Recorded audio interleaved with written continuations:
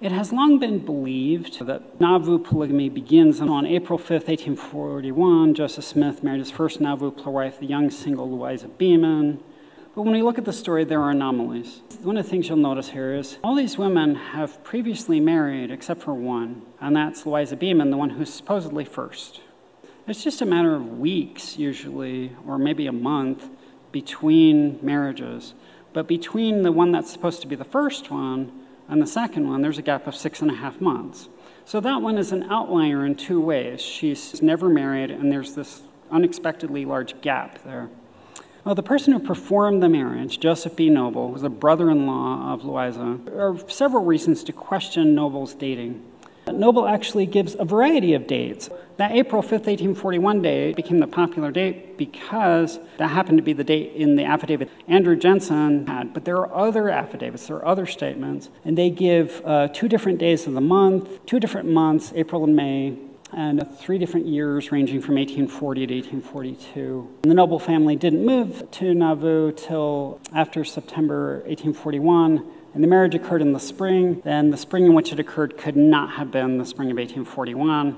So we moved that one back to 1842, and that changes the order of these early marriages. Now this takes care of the anomalies that we saw earlier. When Joseph married Zina, she was 7 months pregnant. The descendants of that child have been DNA tested. The child was actually the legal husband, Henry Jacobs' child.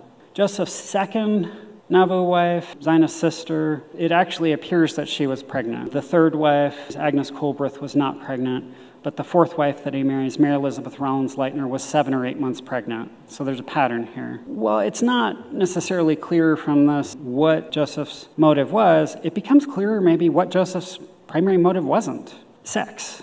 If all of this was Joseph Smith's way of getting the hot babes for quick sex, somebody needed to give the guy lessons because he was doing it wrong. The conclusion people say is obvious. Practice polygamy was a fraud. Well, have you looked at how he practiced polygamy? A sensible reason to infer from this is he effectively wants to adopt the children. Joseph, Revelation has promised priesthood and lineal blessings that would be passed on to his children. Again, one possibility would be that he's actually trying to raise up seed through polygamy without having to have sex with women other than Emma. Sort of adopting these women's children would certainly be one way to do this. So although it's seen as obvious that Joseph institutes Nauvoo polygamy in order to have sex with many women, his behavior at the outset refutes this and would better be explained by an attempt to avoid the very sex that was the supposed motive for the polygamy.